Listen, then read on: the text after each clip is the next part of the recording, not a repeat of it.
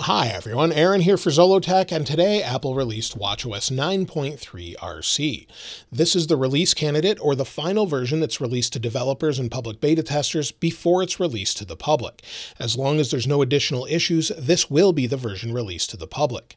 And this came in at a fairly small 224 megabytes. That's on the Apple Watch Ultra, but it can vary depending on device.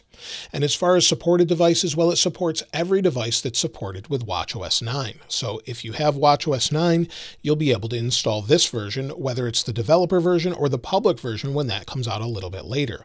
We'll talk more about when to expect that in a little bit.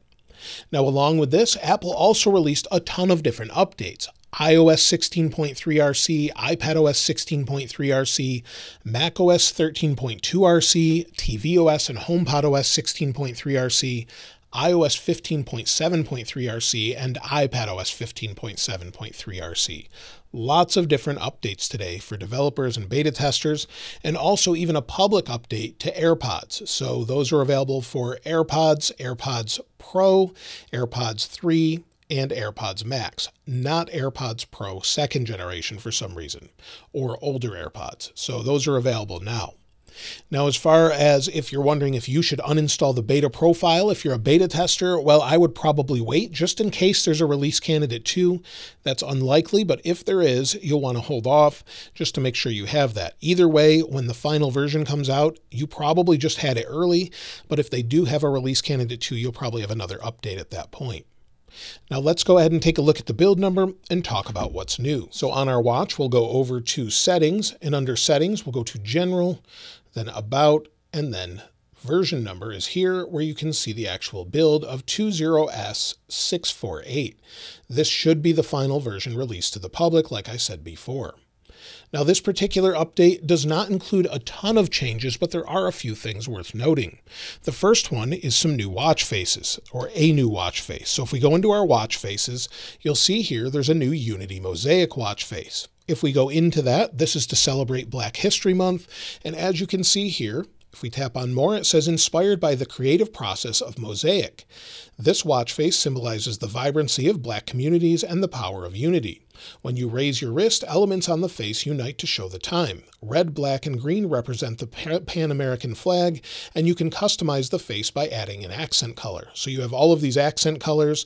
We also have a similar wallpaper that was added to iOS 16.3 RC. And on our iPhone, we also have a Unity wallpaper here that if we go into it, it has a new font that's bolded and rounded, and also you can change and customize the colors as well. So that's available along with a new wristband for your Apple Watch as well for the same thing, for Black History Month, just like they did a couple years ago or a year ago or so. Now, as far as the way it looks on your watch, if we go over here, you can see it on the watch. That's what it looks like. And if we put our wrist down, let's see if this works, bring it back up, it fills in the color. So again, that's the new watch face. Now, as far as anything else new, well, they haven't mentioned anything at all. However, as far as bug fixes, it really just says in their notes, which you can see here, that we have improvements in bug fixes. I wish Apple would give us more information about that. However, overall connectivity seems to be better with overall syncing speed and also connectivity to things such as AirPods. So if we try and connect our AirPods Pro 2 here, let's go back. We'll go into our Bluetooth and you can see AirPods Pro 2. Wherever they are here, AirPods Pro 2, it says they're already connected. So they connect incredibly fast. I've had no issues with it with these 9.3 updates. It seems to be really good, and syncing these seems to be fast. So it seems like they've fixed the issues we had with Bluetooth. As far as other new features, well, I don't think Apple has many new features because they're slowly rolling them out over time. If we go into our workouts, this past week we had new time to walk episodes. We also had some additions with kickboxing, and they continually add different workouts to Fitness Plus and some other things from time to time. It just sort of pushes to the watch now, and that may be the future of updates overall. Now, additionally, we do have some security updates that will show up the day that this comes out. Now, Apple never updates this until it's actually released to the public. So you'll see it's currently showing the older releases such as watchOS 9.2 and iOS 16.2. Once this is released to the public, we'll actually see the final updates here as to what they've updated with their security. As far as when to expect iOS 16.3 and watchOS 9.3 and all of the other updates, well, I would expect that as soon as Monday. Typically with the 16.1, 0.2, and other updates, they're usually on a Monday. Apple has not said this specifically, but we do know it's coming out next week based off their press release of the Apple Unity bands today.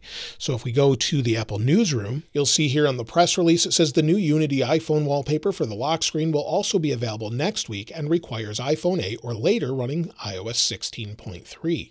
So that should be available as soon as next week. So I would expect Monday, and then we'll move on to iOS 16.4 and watchOS 9.4 betas as well, usually that same week or early the next week where we move into more features. But I don't expect a ton of features as I think Apple has something planned for iOS 17.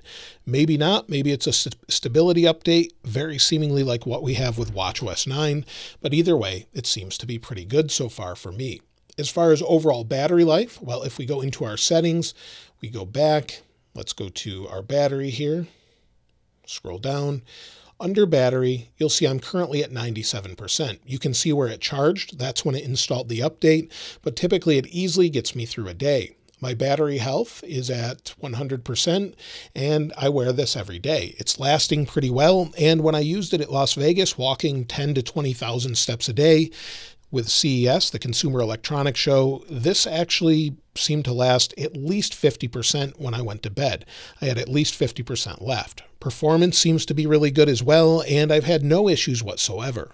So it seems like this is probably the most stable version of any current update. It seems to be really nice that way, and hopefully we get more of that with iOS as well. Now, one other thing I wanted to mention quickly is that along with this press release, Apple also not only announced those new Black Unity or Black History Month updates with the Unity collection. Yesterday, they introduced the MacBook Pro, M2 Pro, and M2 Max, along with a Mac Mini M2 and M2 Pro, as well as today, a new HomePod. That was a bit of a surprise. So lots of updates. Maybe we'll get something later today or tomorrow. Either way, we've had an awful lot of updates. And so that's everything with watchOS 9.3 RC. Maybe we'll get some more with 9.4, but if you've found anything else, I'd love to hear from you in the comments below.